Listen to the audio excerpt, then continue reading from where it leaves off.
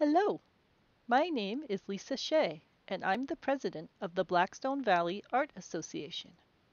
We have a collaboration with the Milford TV Station where we hold shows every 2 months in their studios. Our plan for the May-June 2020 season was to have a show on the theme of monochrome.